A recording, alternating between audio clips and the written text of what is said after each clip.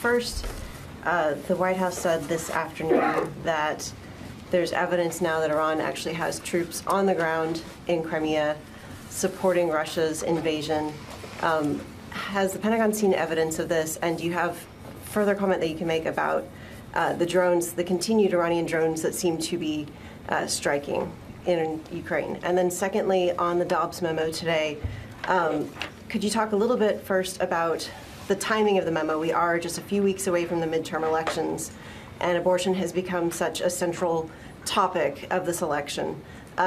For the service members who are at bases across the U.S., how does this memo really protect them if they seek abortion care services, but first they have to go through one chain of command, then another chain of command, and another chain of command? How are you really going to protect their privacy and ensure they get the access they need? Sure. On your first question, yes.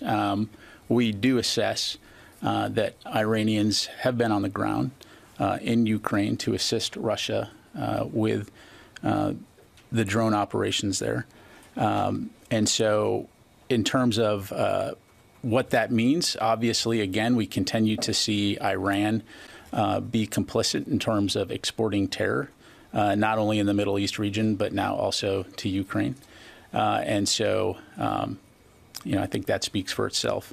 In terms of the Dobbs memo, in regards to the timing, as I mentioned in my opening comments, the department took a very deliberate and thoughtful approach.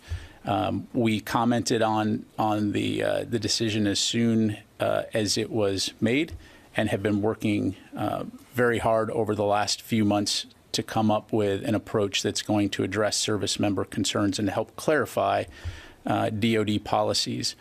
I think that the fact that taking care of our people continues to be the #1 priority. There is no timeline in terms of we can't work fast enough when it comes to taking care of our people. And so, as I mentioned, we, following the Dobbs decision, we put together a DoD-wide multidisciplinary team that analyzed all of the different aspects. We sought feedback from service members to address their concerns.